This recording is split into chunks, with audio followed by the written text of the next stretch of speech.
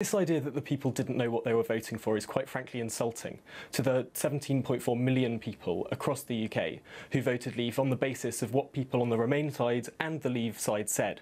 It was said repeatedly throughout the referendum that we would be leaving the single market and leaving the customs union. The Remain side spelled out the economic Armageddon they said that would ensure, whereas the Leave side set out the freedoms that would enable our country to embrace. We had that argument. There's no point in having that argument again and again and again, because all it's going to do is continue to perpetuate this division. What we need to do is come together and ignore the arguments of people like Lord Adonis and Nigel Farage, who want us to have a second referendum, who think that people who voted Leave are all inward-looking and isolationist. What we need to do is accept that the vast majority of people in this country are outward-looking and global in their perspective, and we need to make Brexit work for that. And that doesn't mean more endless referendums until people get the right answer. That means coming together as one nation and building that brighter future that we can all see.